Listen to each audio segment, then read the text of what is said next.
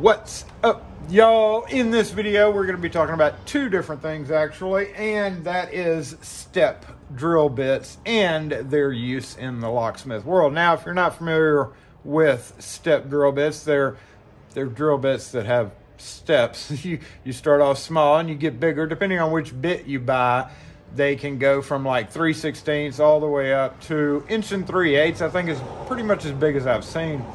And you really wouldn't want to use one bigger than 1 3/8, and I'll talk about that here in just a little bit. But most of them that you find in the box stores and online are pretty dang expensive. In the box stores, they start at about $50 and go up from there. These were from Harbor Freight, and it was like a 3-pack for $15, $18. I figure might as well have them just in case. But most of the time, step drill bits are used on metal doors. In the locksmith world, we use them for metal door installations or any we're putting on panic bars, stuff like that. These things can come in handy for enlarging holes. And in the metal door world, they're great because, you're really not going to have much metal thicker than what the steps are on these. But we're shifting our focus to retrofitting older locks on wood doors. There has always been a problem in that there's no real step drill bit that's affordable, I might add. I'll put a picture up here of the one from McMaster Carr. It's like $80, 70 something dollars probably with shipping, but I didn't want to spend that much money for this. And the ones you get at the store all go up past 1 inch. Now we all know 1 inch hole for the latches on the door, but back in the day, Schlage favored the 7/8 inch hole, and that is a problem when you're switching out locks. Now with updated locks, let's say we had a bad 360. They're all bad 360. So we're going to go ahead and take this off, and I've got a big truck out here, sorry about that. You should be used to that by now though. So we'll go ahead and take this off and I'll show you what I'm talking about. B360 had these horrible latches. We're at a house, we take it off, and we're switching it out with a 60 series or anything else that uses a fatter bolt, even quickset locks. I've got a quickset latch right here that I didn't get it for the video, but they all come bigger now just because of how they're made to adjust.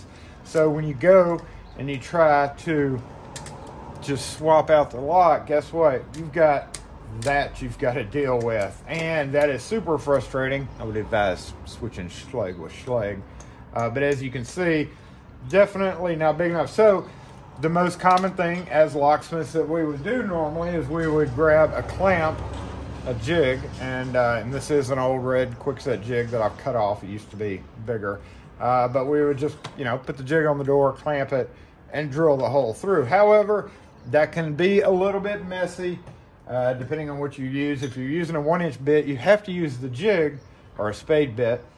You have to use the jig because literally you can't just take this and go, because there's nothing to stabilize the bit as you're doing it. What's going to happen is you're going to try, and it's going to catch the edges of the wood really bad and scar it up and make it look pretty horrible. And then I started using, I've done this once or twice to see if it would work. This one stops at like 7/8, and then it goes up to like 1 3/16 maybe.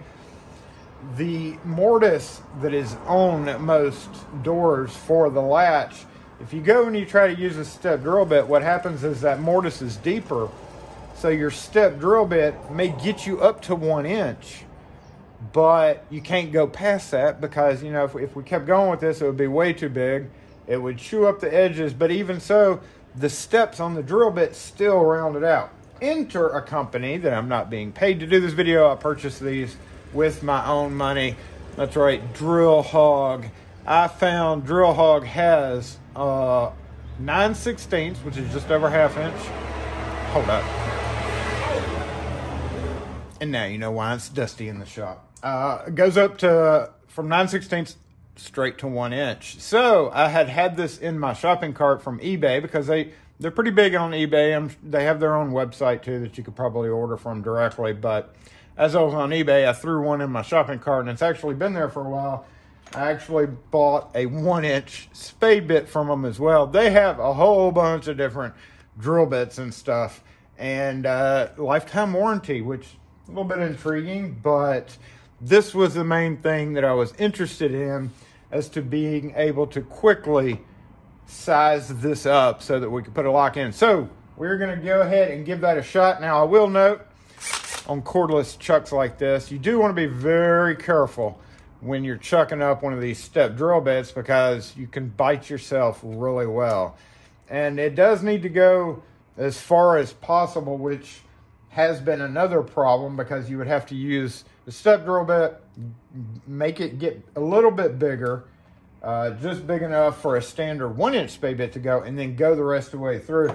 Hopefully, since this is 1 inch, we can just chuck this up to the very tip of the chuck and get it tightened down and go straight through and be done with one bit. If not, you know, I don't know, we'll see. So here we go. Let's move the camera over.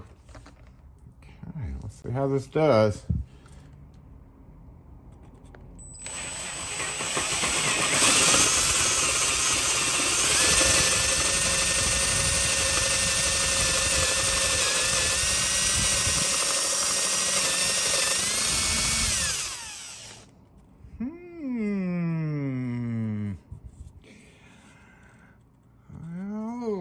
Take a look and see.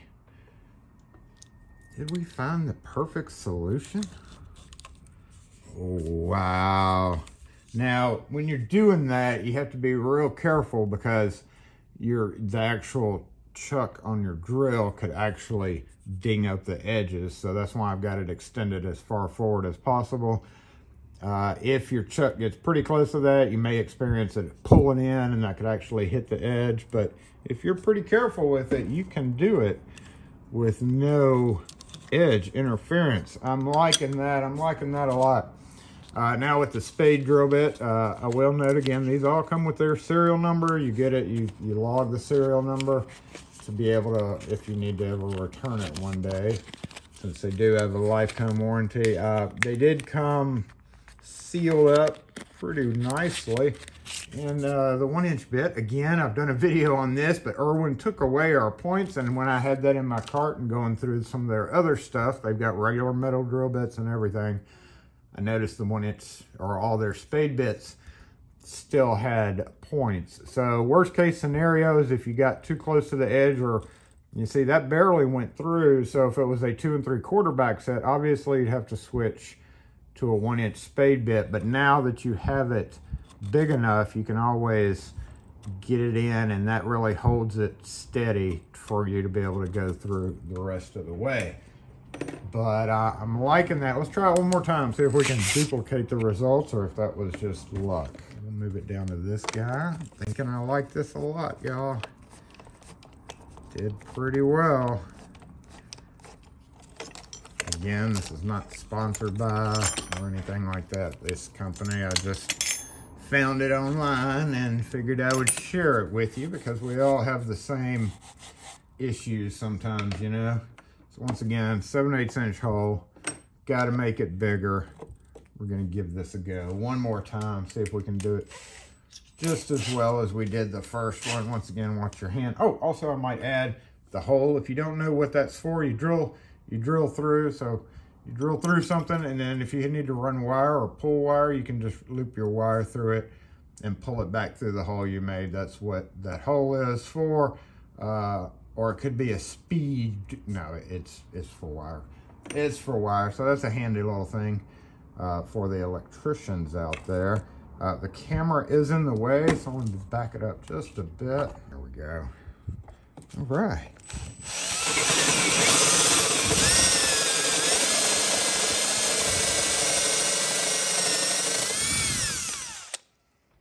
Yeah, I'm liking this a lot, y'all. Especially for a $20 drill bit. It did not nick it at all. And we've got a beautiful fit still with just the enlarged hole for the bigger latches. So awesome, awesome. I'm gonna go ahead and get mine registered. But once again, Drill Hog on eBay or their website. a welcome addition to your toolbox. Ooh, just had a rash of customers come in. Let me finish off this video. Anyway, if you're interested in drill hog, check them out on eBay. The 9/16 to 1 inch bit, I think, is my new favorite drill bit, y'all. We're gonna put it in this DeWalt thing that I hate. I'm gonna be getting rid of that guy for sure, because it just decides to open a little bit too easily. So anyway, thanks for watching. If you have any questions or comments on this video or any other ones, post them in the comment section. We'll catch you next video.